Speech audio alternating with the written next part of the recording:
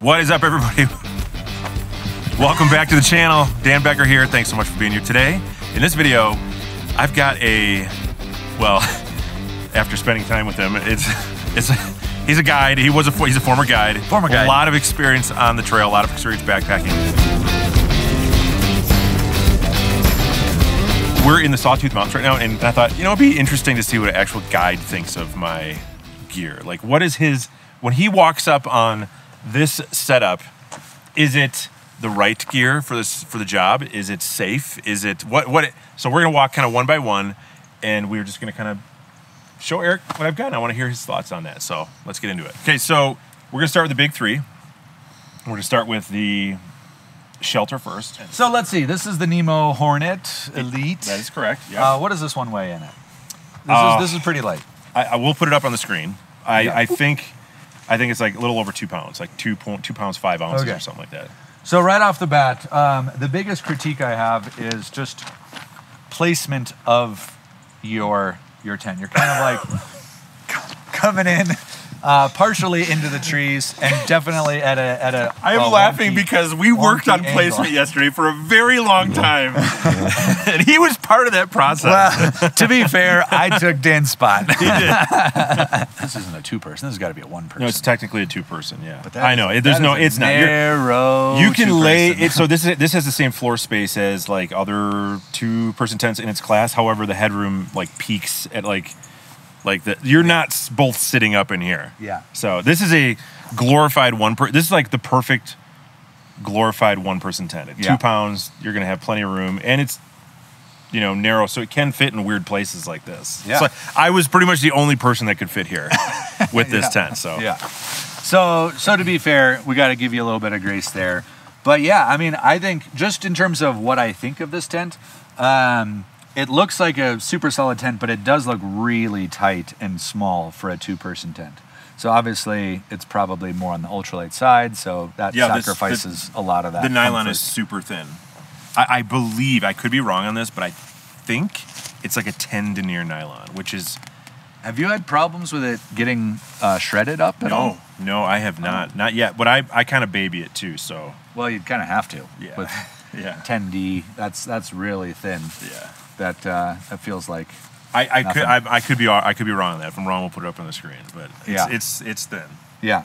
Okay, so let's take a look inside. You've got your pack here under the vestibule. That looks Tell me about my backpack. Which is one you've tested lately, I think, right? Yeah. Is this the Southwest? Yeah. So this is the Southwest. This is the 3400. So this is the 55-liter pack. The 3400 stands for cubic inches, which is also equivalent to the 55 liters that this pack is.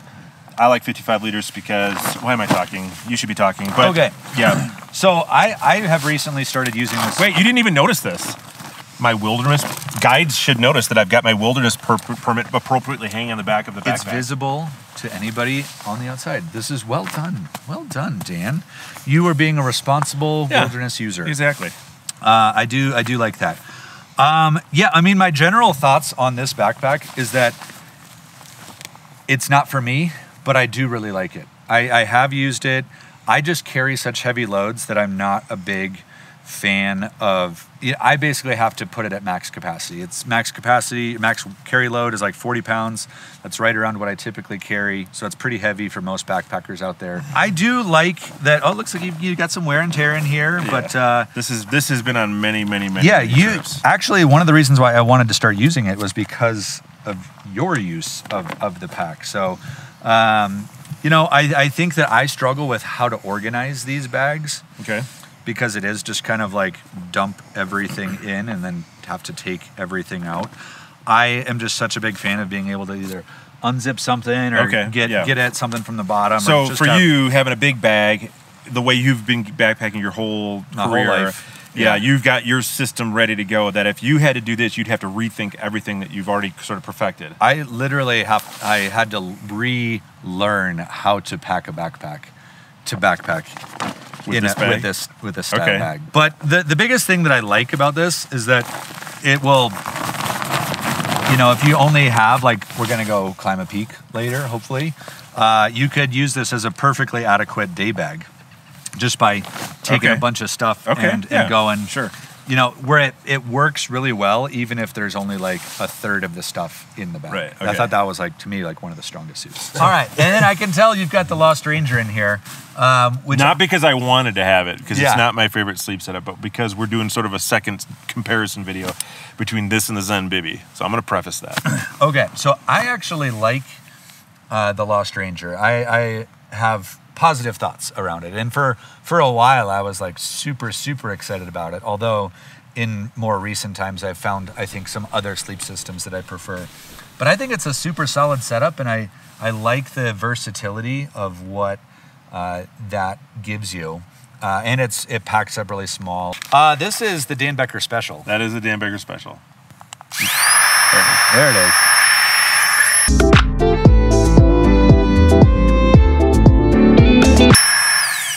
You can't backpack without that.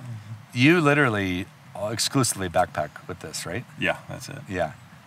I used this for about a year, and then I was just like, I stopped. I stopped using it. But I did like it for a window of time. Okay, so I also noticed that you are a ground cloth user. I am, yeah. What is? What is that? Yeah, well, what is it? This is really. This thin. is literally the same piece of Tyvek that I've used for probably maybe going on 5 years. Okay. This basically weighs what? Nothing. Like quarter ounce? It's like 3-4 ounces maybe. Essentially. And I don't necessarily use it for waterproofness, because by now it's probably not very waterproof. I use it for just like the tents that like abrasion resistance, especially with a tent like this, because the bottom is, I think, like a 15 denier nylon. Yeah. So, and I've been in situations like in the desert where it doesn't look like there's anything there, but below there's dead cactus. Yeah. And then you got needles coming up through your tent, and so Would this protect you from needles coming up? No, but in that situation I had also like a 1/8 inch foam pad under which saved me. Okay. Yeah, that's good.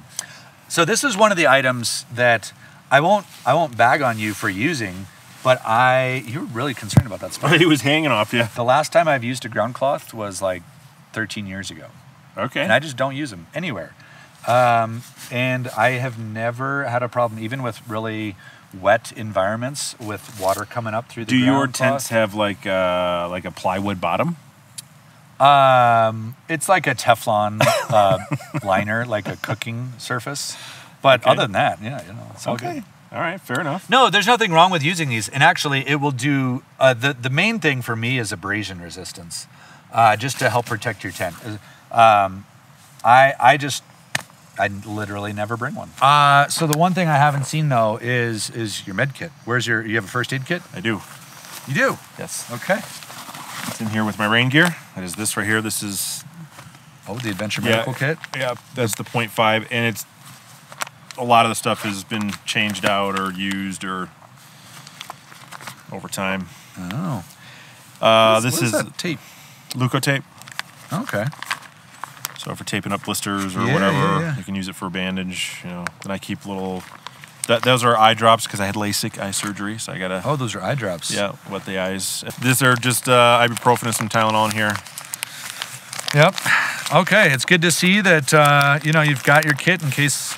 Well, mostly I feel like it's mostly just blister care. That's kind of like That's that 95% Yep. of all you ever need is Yep. blister care. Yep. Do you have nail clippers? I have nail clippers. You got nail actually clippers in in my here? ditty bag. Okay. I have a multi-tool, a very small multi-tool in my pocket right here. I've got the Leatherman Squirt That PS4. that is a tiny little multi-tool. Yeah, it's awesome though. Yeah? It's so good. It's got Okay. pliers and everything for like adjusting tripods and stuff like that. Yeah. So small multi-tool. Okay. Well, everybody's got to have some sort of kit in case something goes wrong. This is not like a trauma kit because I'm not. I should be wilderness prepared in that area, which is on my agenda, but I'm not. Well, just the fact that you have anything. Is great, because I think most people will just ignore it and just be like, my plan is to just not ever get hurt. And that sometimes works. This is your whole stove. That's everything. This is stoves inside. Yeah, good job. There we go. Yep. Can't take him anywhere. Yeah. So you do not like using like chimney pots or stove systems? No, I do. It depends on the trip. I love my jet boil. I take my jet boil on trips where I know I'm going to cook like more than a freeze-dried meal. Yeah. So, but you wouldn't like cook food. This is just for No, boiling that's water just for and- boiling water, drinking coffee, and that's about it. Yeah, I mean, so in terms of lightweight and space savings, that's pretty great. Do you use this as like a coffee cup too, or? Yes. Yeah. That's coffee cup, boiling water mainly. Yeah. Well, that's awesome. Stove fits in there, and then the small gas canister will fit in there too, and the stove, so all packed up. And I noticed you're rocking the Pinnacle. Yeah. Hey, this is my favorite food company. So I know you and I have shared that for a while. Yeah, they're super good. This is my favorite spoon of all time. Ozark Trail. The 88-cent Ozark Trail spoon, long handle, flexible. Can't break it? You lose it. It was 88 cents or Yeah. $1. Like, it's not the end of the world. Yeah. And I've had this one for 2.5 years, probably. That's honestly, that's probably the best thing I've seen of anything that you have here. your spoon. What? What are you talking about? Your 88-cent spoon is the best thing you have. It was, I don't know if it's inflation. No, it's probably It's- $20, but No, when I that's- got it, it was under $1. Hey, if we're going percentage-wise, it's now Yeah. 92 cents. Yeah, It's yeah, all yeah. good. You're gonna be okay. But no, you know what? I gotta shake your hand. I think you've done pretty well. You passed the test. You just passed the test, folks. Thanks, Eric. I really appreciate that. Yeah. I'm gonna write a blog about what I really think, but no. Follow up in the comments. Yeah. You know what? People might get the impression that you just generally don't know what you're doing in life because you definitely put that off. But I think that, Why is he here? you invited me. That was my first mistake. Yeah, that was your main takeaway. Is big mistake. I think, yeah, you passed the test. I go backpacking with you again. Oh, what a guy. Yeah. What a guy. Okay, well, you heard it. Roasted from a guide's perspective. We'll make sure we put links to all this stuff in the description below. Check out Eric's channel, Backpacking TV. If you don't know Eric, he's got a great backpacking channel that's just hit 100,000 subscribers. Pretty awesome. And also... Actually, I think today. Yeah, today. 100,000 Literally. subscribers today. And then also he hosts a TV show called Epic Trails you can find pretty much anywhere. And thanks for being here, man. Appreciate it. Thank you, Mr. Dan Becker. All right. That's it. Peace. We'll see you in the next one.